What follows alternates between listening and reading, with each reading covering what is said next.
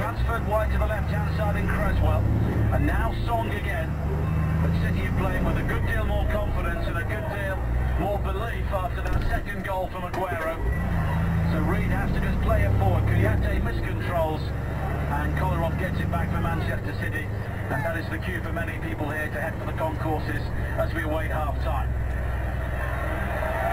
Fernando, he's at walking pace because nobody for West Ham closes him down. And those West Ham fans away to our right who made the long journey up this morning, an early start from East London, maybe thinking about that 6-0 last season. Yeah, maybe, possibly. I mean, what have they given their fans today, the players? I mean, not a lot. You know, a couple of times Valencia's knocked on the door with a couple of 25-yard strikes.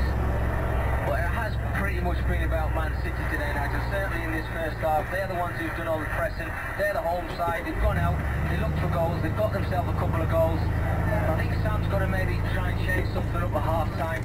Because it's been difficult for Carlton Cole. You know, when you're up there and you're a lone striker on your own, you know, you're looking for a bit of possession from your side, you're looking for your full-backs and your wide players to get wide and put balls into the area. I think I can count one, maybe two occasions. So that's so frustrating for a striker and a centre forward when you're playing up there on your own. They have to give a little bit more in the second half, certainly. Lampard plays it forward, cut out though by Collins. You're listening to Manchester City 2, West Ham 0 on TalkSport with Sky Sports. See more of the games that matter this month on Sky Sports.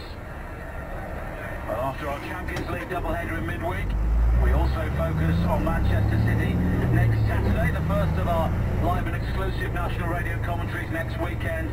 City here against Villa, and in what is now the race for third. On Sunday, we also feature Everton against Manchester United. Now becomes a huge game.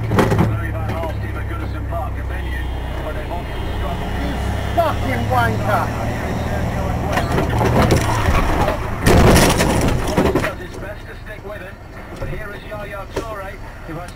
What the fuck are you doing coming over on me? What are you doing, you fucking idiot? You come over on me!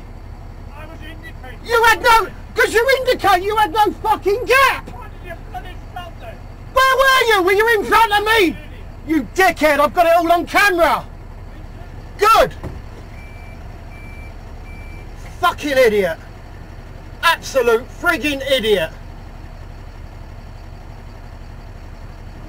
Oh, you are so in the shit! You are so in the crap! I can't go anywhere! Your choice!